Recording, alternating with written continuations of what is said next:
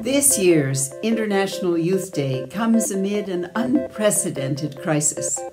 As the result of COVID-19, more than 1.6 billion children and young people have not been able to attend school in person.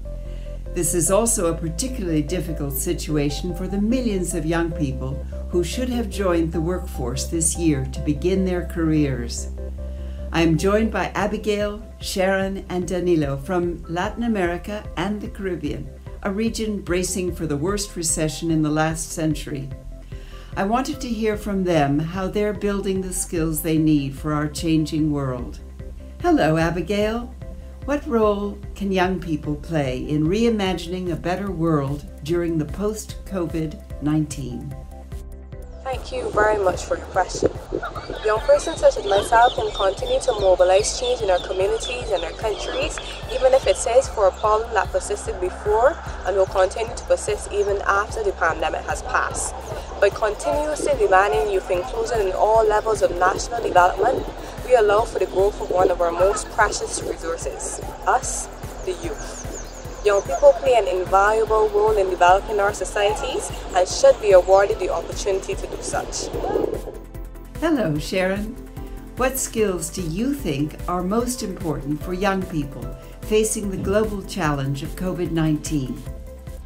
Claro, Idi, te cuento que los y las jóvenes necesitamos habilidades para trabajar en nosotros, con el manejo de sí mismo, utilizando la resiliencia, cada uno desde su trinchera y contexto.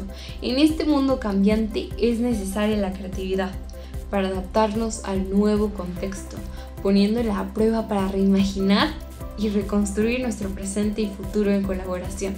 Asimismo, siendo empáticos hacia los más vulnerables, utilizando la habilidad de la comunicación para dar a conocer nuestras necesidades y escuchar aquellas de los demás, llevándolo a la acción. Hello, Danilo. We want to see a world where all young people feel empowered and are gaining the skills and knowledge they need to thrive. How can we support you? Las decisiones tomadas por la pandemia tendrán un impacto directo en nuestra vida y entorno, por lo tanto pueden apoyarnos a brindar más oportunidades, prácticas de involucramiento y participación juvenil para el empoderamiento nuestro. Estas oportunidades pueden ir desde los padres fomentando el liderazgo en casa hasta la incidencia en la toma de decisiones. Asimismo, es fundamental la creación de iniciativas que nos permitan desarrollar habilidades como el pensamiento crítico, el respeto hacia la diversidad, la empatía, permitiendo que estas sean las bases para reimaginar un mundo mejor. Thank you, Abigail, Sharon, and Danilo. And thank you to all of the brilliant young people around the world determined to reimagine a better world. Happy International Youth Day.